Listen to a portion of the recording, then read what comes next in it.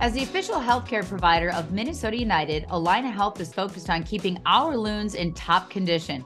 And with expertise in orthopedics, sports medicine, heart care, and more, Allina has the team to keep your family in the game too. The experts at Allina Health take the time to get to know you as a whole person, helping you achieve wellness for your mind, body, and spirit. It's an altogether better kind of healthcare. Learn more at allinahealth.org.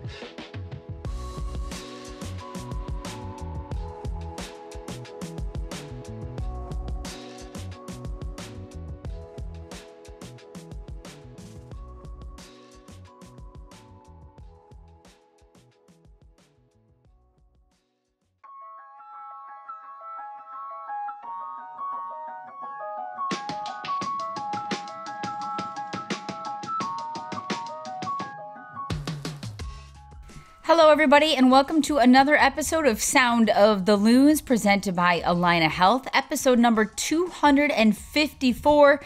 And this time, I am joined by a very special guest, the new Chief Soccer Officer for Minnesota United, Khaled. Thank you so much for taking the time to join me here today. I know you have an incredibly busy schedule. This is your first appearance of many, I'm sure, on the podcast. You landed in Minnesota a short time ago, jet set it off to Tucson to meet with every single player and staff member. So we appreciate you taking the time out of your busy day to chat with us. I know everybody listening and watching is going to want the lowdown, the scoop, to know everything about what you have going on to get Minnesota United ready for the 2024 season. So thank you for taking the time here today. Welcome to Minnesota. We didn't get to welcome you with the 20 below. I feel like it's really nice. Maybe not what you were expecting when you landed here in the state. Yeah, it was a lot warmer than I thought. But first and foremost, thank you for having me. Excited to be on this podcast and also in Minnesota, finally. The weather's great. I'm not going to complain. Sweden was minus 20 with a lot of snow. So I'm used to the 4 seasons that we have here in Minnesota. Yes, used to the Midwest. We're going to get to that. We're going to get to your time in Milwaukee and, of course, your college experience at UWM and how it sort of fostered some of your love for maybe the United States, soccer in this country, but also just the feeling of getting things going here in Minnesota, hitting the ground running. You landed here, went straight to Tucson just about, where the guys were in preseason. What has your actual experience been like in the time that you've been here, and how excited were you to really get things going?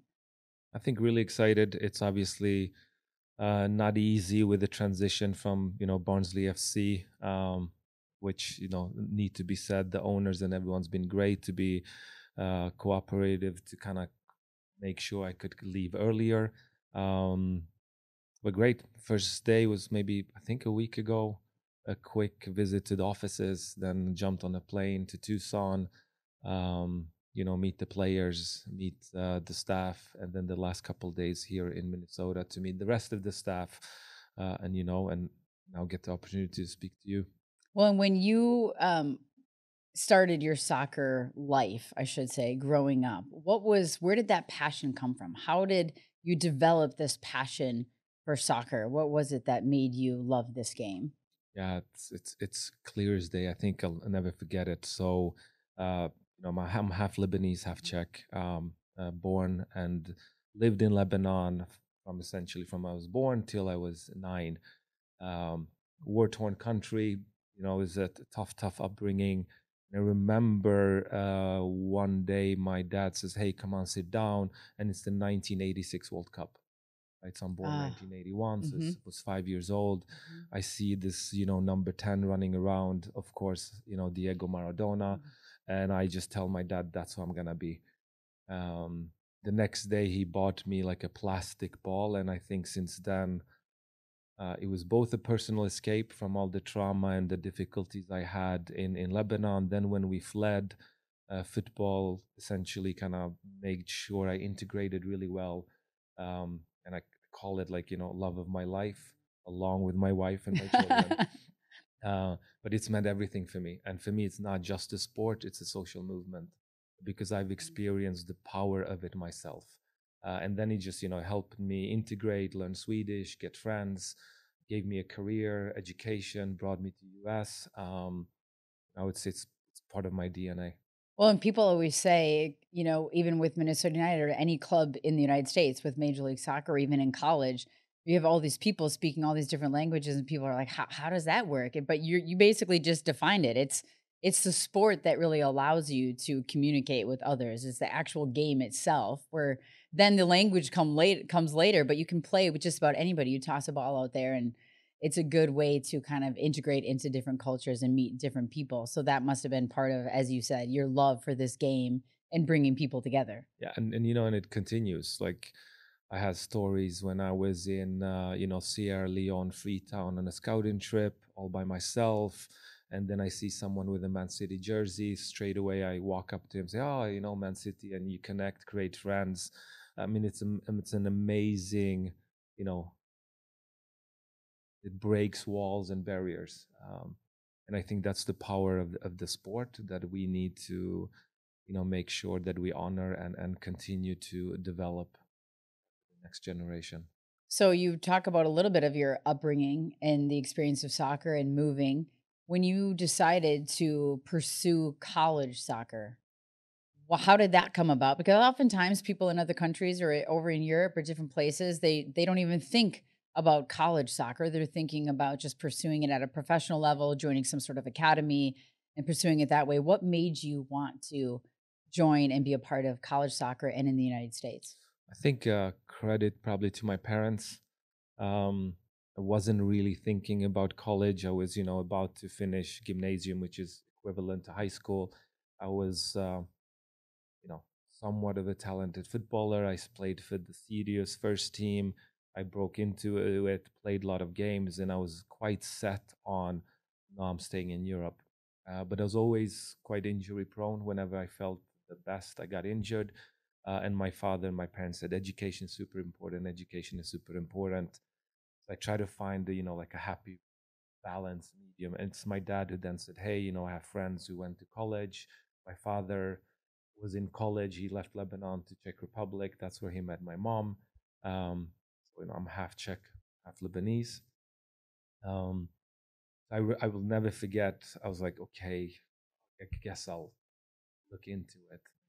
So I was online having no understanding of the college system of whether D1, NIL, like no understanding. And I just started scrolling around, clicked Santa Barbara, New Mexico, got a response, and a little bit of contact that way. And then I got onto this website and UWM. And I read Louis Bennett's profile. I looked at like the colors. I liked black and yellow at that time because I liked Boston Bruins. So there's all these kind of non-explainable connections. Mhm. It's a panther. Panthers are my favorite Yeah, animals. yeah. They wear Puma. Puma used to be, it's Yeah, Adidas now. yeah, yeah. That was my favorite Mhm. brand. So I just sent an email, and then I set out that I was gonna send an email to these programs X amount of time to see what type of reaction. And one day I just got an email that says I am gonna be in Sweden. And it was Louis Bennett who showed up. Um, an amazing man. Today, still, one of my absolute best friends and mentors. He told me how Milwaukee has great beaches and great weather, and he played that whole Yeah, spiel. yes. Um, it's actually I when I won this my senior year the Herman Kluge Award Mhm, for Student Athlete of the mhm. Year. I keep making fun of Louis. I'm like, you promised this beautiful, and none of it was true. Right. But what it was, amazing culture, Yeah. great people, great program. So that's ultimately how I ended up. A leap of faith. Mhm. It's one of the best decisions I've made in my life. So when you came over here and visited Milwaukee from were you in Sweden at the time? Yeah, so I was in Sweden. So this is 2000, turned 19. That summer was probably one of my best football summers. I was Yeah. still not really sure. By then, I never visited Milwaukee. Okay, so I you just packed came and left got it. So you came August for 14th. preseason You landed for preseason of UWM. Mhm. Louis Bennett was the head coach at the Mhm. time. There's a long lineage in the state of Minnesota, Very. including with Minnesota United, of people that have gone to Milwaukee, including, as we talked about, Manny Lagos and Tony Sana. So, legends of the game here in the state of Minnesota. So you land in Milwaukee. What were your first impressions? Were your parents with you? Did you come on your own? How did that, you land, you're expecting this beach, maybe not the same kind of beach you were Definitely not. thinking. How did that go when you first came about, and what was your expectation? Um, I had no idea what I was, gonna kind of put myself into, but that kind of summarized who I'm as a person. In terms of risk versus reward, I like calculated risks. Mhm. Showed up at O'Hare, was picked up. I think it was by Scott Dombrowski. Mhm. Um, which that whole Dombrowski family is Yeah. amazing with Uh-huh. lineage of a lot of players. Uh-huh. Um, I can tell you that within a month I wanted to go home. Really? Yeah, I did. It was not what I expected Mhm. at all. Whether it was the kind of the facilities or the initial environment, the freshman initiation party. I came thinking from a professional perspective. Yeah. I'm going to WM to win a title. Yeah. I didn't go there thinking I'm gonna party and go Mhm. do all these things. So that was a bit of a culture shock. Mhm. Then I became redshirt because of academic. Well, system at that time was more strict, so they wouldn't Like your transfer. credits. Oh, Yeah, okay. they Got wouldn't it. transfer some of my um, grades from Sweden. Mhm. So first year redshirt, and I remember then I chipped the bone in my shoulder. It was not a very good freshman year, and I remember going into Louis' office and saying, "Look, I'm leaving," Mhm. and he just goes, "Please, stay 1 year. Trust me." And it was him, Stan Anderson, and John Mhm. Coleman. Stay, give us 1 year. And I gave it a year. A year turned out to be 9 years. And then And you it changed it. And Louis gave, he's like, if you think something needs to be changed, go ahead and do it. So we started with this, we still call ourselves Magnificent Seven. They're the guys that showed up at Wembley, Yeah. Mhm. early morning trainings, and just slowly but surely created a culture that you're either in Mhm. or you're not part of it. Mhm. And I was fortunate enough to have some great teammates, and then that are still friends today, that kind of bought into that we could actually win a title. And I think if you look the following years between 2000 to 2005, you know, some of the best years of UWM, credited to everybody. But I was happy to be part of it in terms of just changing the mindset. So when you came in, you redshirt the first year. How do you, as a young player, sort of establish that? Because I feel like a lot of what you're talking about here is going to correspond to your entire career, your entire life, and of course, your time here at Minnesota United and what you're trying to do with the group here. So, how do you do that as a young player coming in and sort of trying to set the tone and the culture? I think it's building a narrative of explaining why we're doing this, and if we do this, we'll get better, and ultimately we will win. And I had this group that bought in. First, we were seven, then we were 30 dozen, 12, and then essentially the whole team was part of it. And I think if you would even, speak to Steve Bodie, coach of Loyola, who was there after I left, that culture and tradition continued.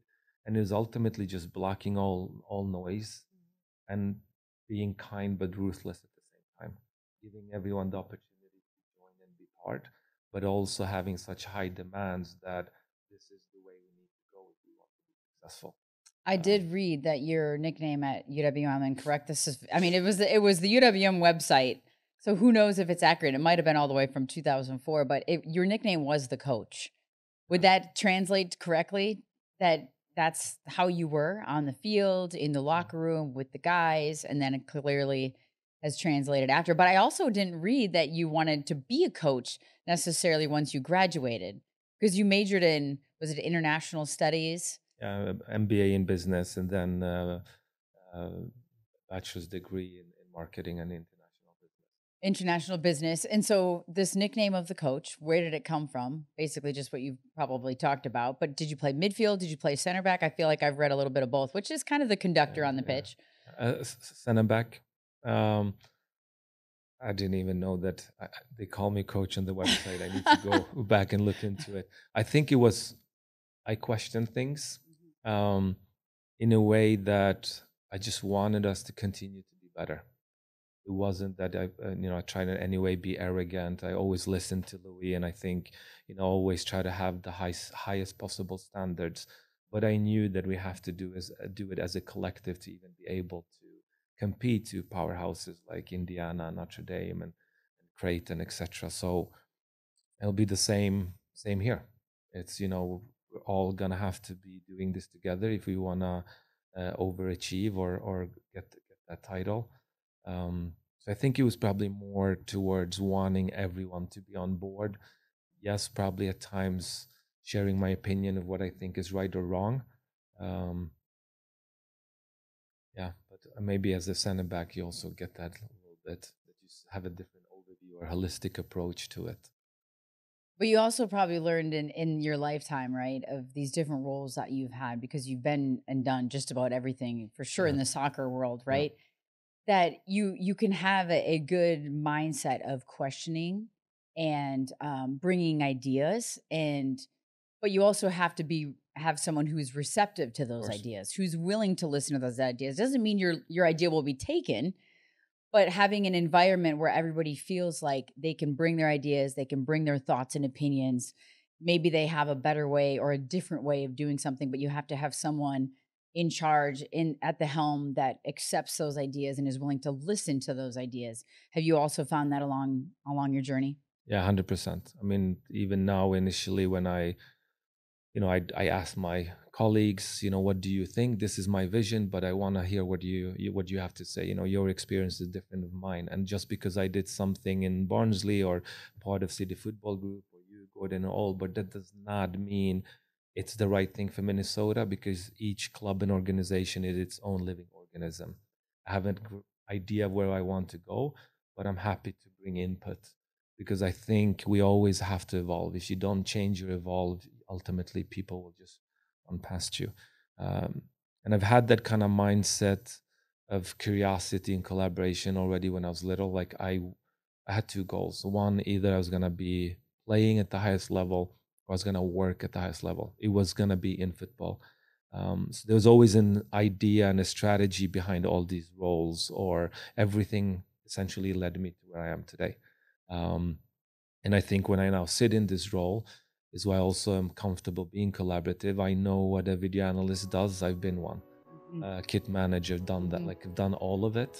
So I think it helps me connect with people.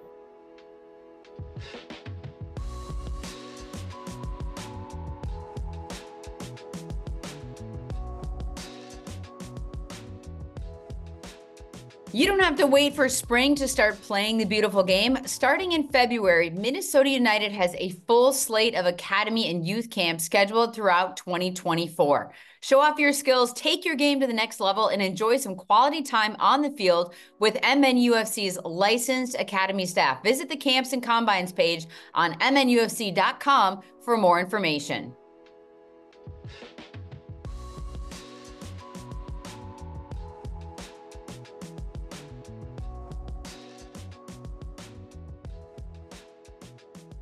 So based on what you're saying, it's also listening to other people's ideas, listening to people's opinions. And you just said you've done just about every role there is. Kit man, you name it, you've done it, gone down the line.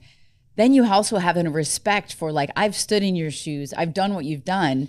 You can appreciate others around you, even if now you're sitting at the top as chief soccer officer. Those life experiences, those different roles contribute as well to who you are today and how you maybe run a club, what you did at Barnsley, what you did with NYCFC, with Citigroup.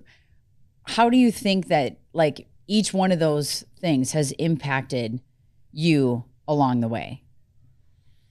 I think obviously every experience is a good experience. Ultimately, even if it's negative, Right. over time it's good. Mm-hmm.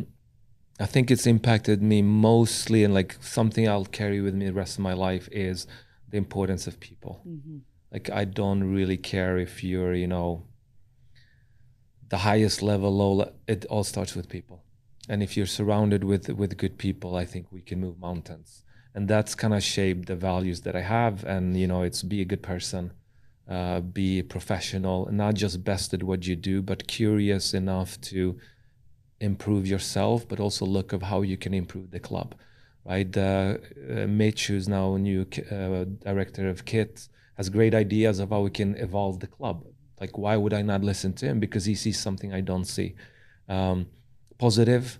Look, I've had a rough life. I know what, sacrifice or negativity is.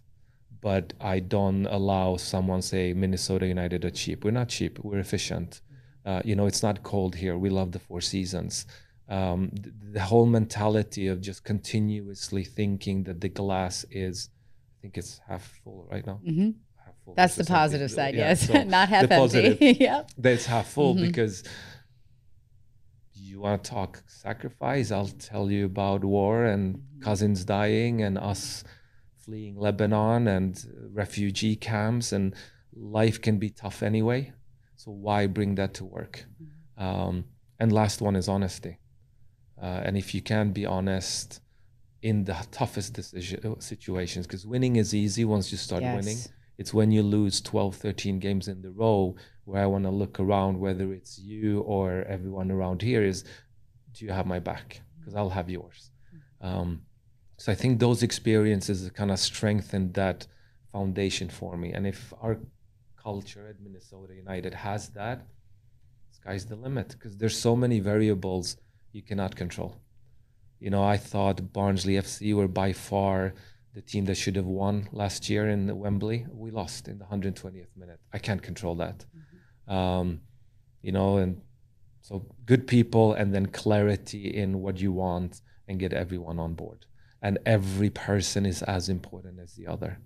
When you look at your different roles, and I just want to go down the list a little bit, at Barnsley, you were the CEO and sporting director. You were hired in 2021, but it said that you were immediately charged with enhancing the overall management, recruiting, academy, and commercial operations. What did that mean to you when you took that job? What does that job description entail? I mean, it kind of sounds like you're going to have your hands in just about everything when you got to that club. What did that mean to you when you took a hold of it? Like, again, so that's the broader kind of description. But when I walked in, I said, and I've done the same thing here. First thing I thought, people. So I met every person from laundry lady to CFO. And if you get those people on board, and I was fortunate enough that I had great colleagues, you can then start delegating.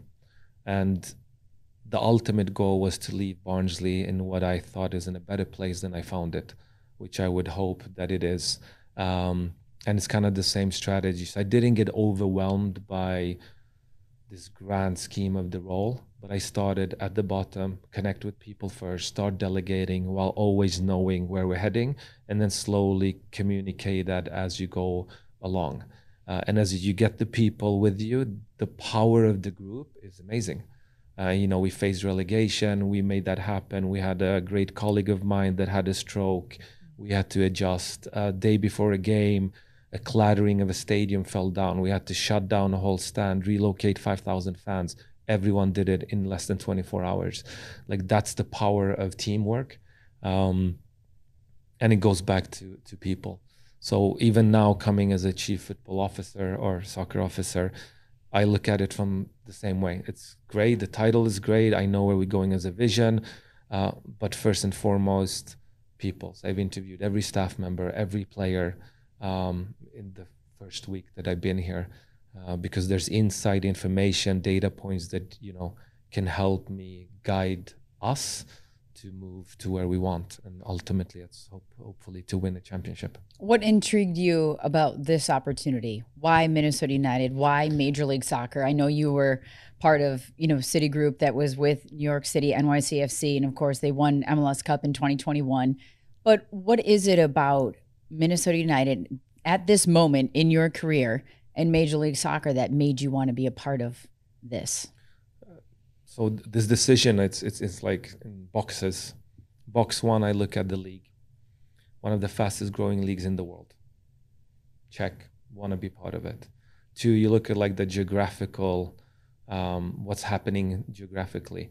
You have Copa America, Gold Cup, potentially Club World Cup. You have the Men's World Cup. You have the Olympics, potentially Women's World Cup. You have defining moments for the region in the next coming 5 years. I want to be part of that, both to experience it, but maybe it's somewhere I can influence from my experience, at least be part of that journey leading up to, I think, when the CBA expires 2027. You have the Apple deal, which I think is interesting take on where TV might be going. So I found that fascinating. Then I looked at like my personal development. What do I want to do? And being in England is great, but I had experienced it. Do you want to be in League One, a championship? Not too big of a difference in the sense of kind of the environment. So I wanted to do, again, something different, kind of like when I came here in 2000. I thought that's probably going to develop me as a person. Then it's a family aspect of it. They had just learned English.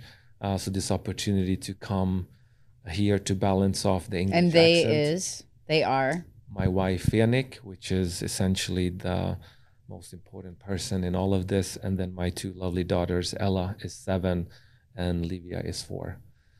Hence everyone comments on my bracelets. On the bracelets, yes. And then, I do have to give credit. Sherry is amazing. Her energy and kind of vision of where this club is going, it resonated with me on a personal level, but also from a professional level. Then I liked ownership. It's local, essentially connected to the club and the community. Then look at your fans, great fan following, great stadium. And there's so many boxes that kind of check. All good to help me in the final decision of where I thought this is where I think I can come and win. Because all this is great, but I didn't come here to, just high five people and think this is a great environment. I did come where I also thought we had the ability to compete and hopefully bring a title. And New York won the title in 2021. City treated me amazingly. David Lee sent me the jersey. They brought a trophy to Manchester. They invited me to the training, to the Etihad campus to take a picture with the trophies. Amazing. However, I was not on the pitch when they won it, and I want to make sure I give myself the chance and everyone here to hopefully lift the trophy. That's the icing on the cake, because you knew you were part of the puzzle that put it together. 100%. But there's something about celebrating that moment together on the field and being a part of it. So you felt like this was something, Minnesota United was something that after it checked all those other boxes, family, life, journey, league, what the North America is doing in soccer right now, this felt like a good step, challenge, next thing for you in your professional, personal life. So what is it once you've actually been able to dive into it? What's your overall picture of it so far, where this club is at? And, we all know they missed the playoffs. Minnesota United did last season. They finished 11th in the Western Conference. This club, this state, these people, these fans, these players have high expectations and aspirations, not just to make the postseason, but to go beyond that. When you got on the ground, what was sort of your view of it? I know you were doing all your due diligence before you even arrived, but what was your thought? I think that Minnesota United, since they came into the league, has done a great job and looked at it from a holistic approach, right? We want a beautiful stadium. We have a beautiful stadium. It's a competitive squad. So it's not like a complete, rip it all up and clean it up and start over. It's essentially an evolution. Look at what's been done in the past that's good and how we can kind of evolve it together to move forward. The expectations of winning is always there in sports. Whether you're the best team or the worst team in any league, you want to win every game. And I think that mindset is what we need to have on and off the pitch. Kind of a bit cliche, but the pursuit of excellence. Because if we don't want to be better, if we don't want to have the best podcast, why are we having a podcast? And I want everyone to feel empowered and accountable for that journey. And if we all do that, then I think the resources are here to be very, very competitive. But I also do know you can be the best team and yet never win a title. So that kind of winning cannot just be the trophy. That's icing on the cake. You summarized it pretty well. But the mindset for all of us, from owners to, the smallest role, should always be that we want to win. And the initial reaction is good people, professional, and I do feel that hunger to bring a title, because Minnesota been close a couple of times in the past. I want to go to Sherry's quote after, I don't remember if this was actually in the press release or this was an article I read, but when she interviewed you, she said, tremendous background, track record of success, exceptional technical vision, a leadership approach that matches our club's values and beliefs, and energy and focus about him that I personally loved. And that was one of Sherry Ballard's quotes about you. We've talked a bit about the values, the beliefs. You're clearly people-oriented. What about the technical vision? What is that when you look at not necessarily just this club, because you got to work with what you got on the roster, right? It's a quality roster. But what is your technical vision for this team, for this style? What's your philosophy when it comes to soccer itself? I've learned that not one style is good for all. I think you have to, it's part of like a deeper understanding of the community, right? The fans, the weather, the city, like what is our competitive edge? Are we gonna be possession-based football or more high intensity? So I've looked at all that. I can take it all the way to when the players walk out, they put their hand on the iron stone, yes. Right? Mm-hmm. So I thought, okay, that resonates to hard work and intensity. So I have a pretty clear idea of where we're going, and I will discuss it a little bit more in detail at a future date, because I think it's important. I'd like to keep it in-house as I, speak with the coaches and staff about it. But in general, of course, a lot of people say it, we were going to be competitive. We are going to be brave. We are going to be looking to press much higher. We are going to, we will get younger. We are going to play more younger players. Barnsley, one of the youngest teams in England. NYCFC, one of the younger teams in MLS. There will be a bit of shift in that. But ultimately, I want us to be, as competitive as we can. So every game we go into, we give ourselves the best chance to win. So if you're looking at this current roster right now, and I know even in Tucson, there's been a lot of academy players, a lot of twos, a lot of players that have been involved with the first team preseason, and I'm sure they'll continue to as well.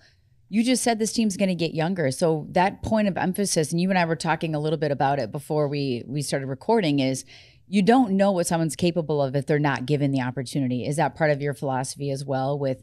And I know that a lot of it's going to depend on the head coach and the conversation there. But to the point about anybody in any role in life, you don't know what someone's capable of if they're not given the opportunity, but also given the confidence in that opportunity to go out and do what they're capable of. Yeah.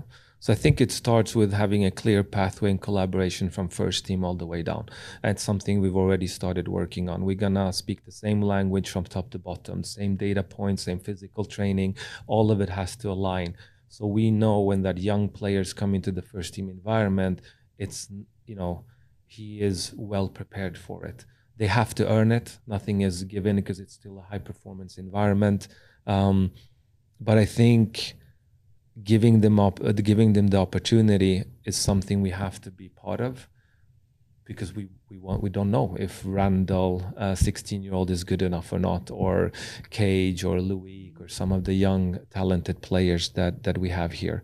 So I do believe it's important, and we will create an environment that gives younger players the opportunity. That being said, part of that environment, players like Boxall and Trapp are as important as the young one. And I think, there's a quote I heard once is, if you cannot play one 16-year-old, you have a bigger issue than that, because then your other 10 players are not strong enough to carry one player. So I sometimes kind of kept that in my mind, that if I have a good squad, we should be able, to give an opportunity to someone young. When you look at what this team has been able to do during the offseason and some of the uncertainty, and I know I've done a podcast with Will Trapp already, and he talked about some of these young players that have been in every day, 7 o'clock in the morning throughout the offseason, day after Christmas, day after New Year's, very committed, wanting to be a part of whatever it is that was going forward. When you look at what this club has done and how they've sort of focused their energy during the offseason without a head coach at this point, what does that say to you about the group that is here? And I know you were down in Tucson and had meetings with everyone because Robin had to scoot from our last podcast to make sure you got to your meeting on time. Mm-hmm. What have you gleaned from this group, whether it's the staff or the players, and sort of how since you've arrived and what they've sort of been doing during this time? Look, I said it even in my individual meetings with the players and the staff. Like, it's a great compliment. The fact that with all this, uncertainty, it's a compliment to the way the ownerships handle it, to Sherry, all the way to every staff member every day. Because when I walked into Tucson, you could feel the energy. Cam has done a great job, uniting everybody, and the players have been great, showing character and unity and kind of focusing on what they can control, and that shows strength. And that was exciting to see, because again, I don't think it's massive changes. It's an evolution, and they bought in early into it, and they should all be complimented of how they've handled themselves in this initial period.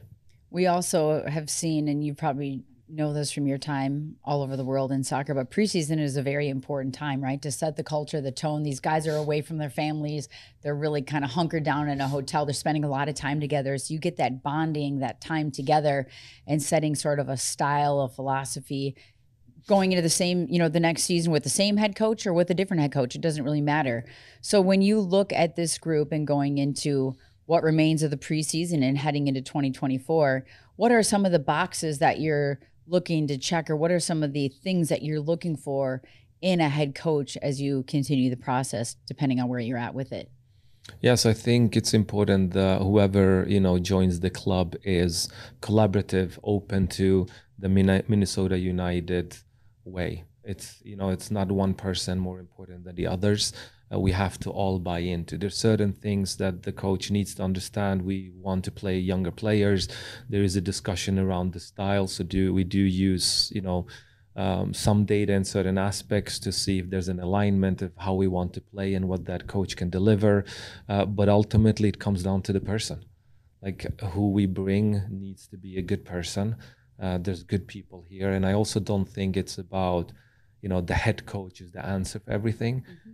Because you can have a very good head coach, but an unbalanced squad. Or you can have a very good squad and a good head coach, but bad physical department or bad sports science.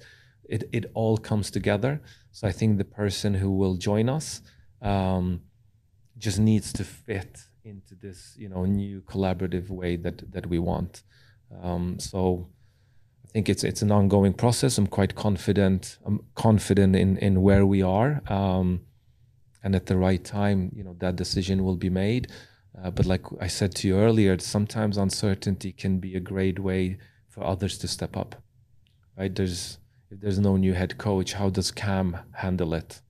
It's a great experience for him if he aspires at one day to be head coach, he is ultimately the head coach right now. Whether it's in the sports science or physical, there's, director of performance. Well, Casey and Bell, show me what you have. Like, it's an opportunity, almost like an academy player gets the chance. Take it. Always, I listen to Eminem, and like, you got one shot, you're gonna take it, and I think that resonates for everybody right now. So when you look at, moving forward, and Cameron Knowles has been fantastic. I mean, we've done podcasts with him several times when he was the head coach of MNUFC 2 and stepping in and taking on this role as well. I think there's a continuity that piece there for him and for the players as well. Just knowing the understanding he was on the bench for the end of last season with the first team and the young players. Do you think you're going to get a sense of a knowledge and continuity with that, with the young players from the twos that he's been coaching and throughout the academies to then continue to integrate into the first team in this interim timeline? Yeah, and him and the staff and Jeremy and Adi and everyone around done a good job. Like you said, there's, several academy players part of the preseason and not just training actually contributed in the games. That continuity is always good if it's high level. And so far they've been very good. You mentioned the fan base earlier when we were talking about different boxes that were being ticked as far as the fabulous stadium, fan base, ownership group, all of those things, history of soccer in this state. What would you say to this fan base who's clamoring for the next decision? They were, once the decision was made last year for Adrian Heath to no longer be with this club and Sean McCauley took over and now it's Cameron Knowles and you were hired in November and you've arrived and people are waiting for a head coach. What would you say to this fan base that just has never faltered, never wavered, sold out stadium every single match, regardless of the situation? There isn't an atmosphere like it. What would you say to this fan base that's going to listen to this? To continue be who they are, curious, have high expectations, support the club.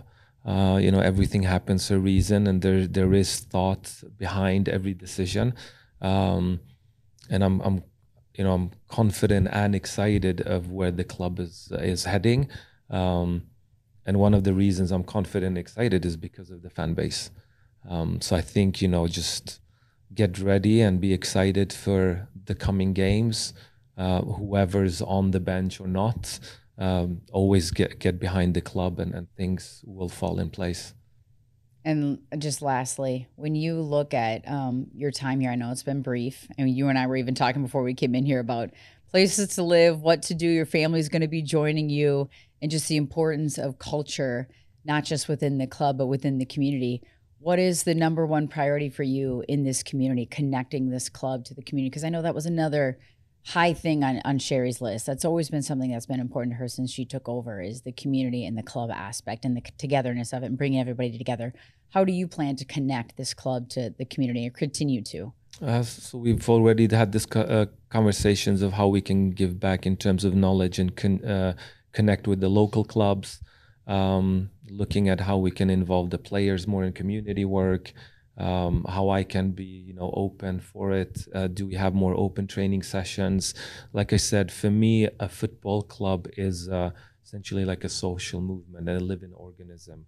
And we need to embrace everybody and we need to reach out to the community. And I think Sherry and everyone here is doing a good job.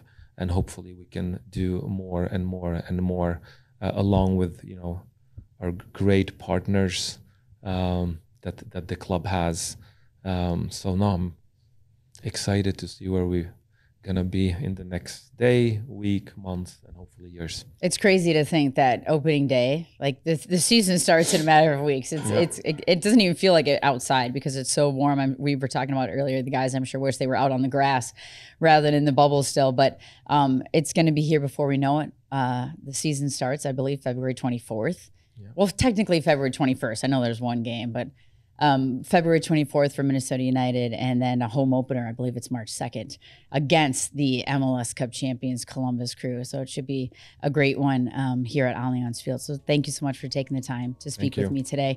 I'm sure people are going to be clamoring to listen to this, to hear from you. I don't even know if you've done any media availability yet because you've been jet setting around trying to get your ducks in a row with the important task at hand of this club. So thank you so much for taking the time. I appreciate it.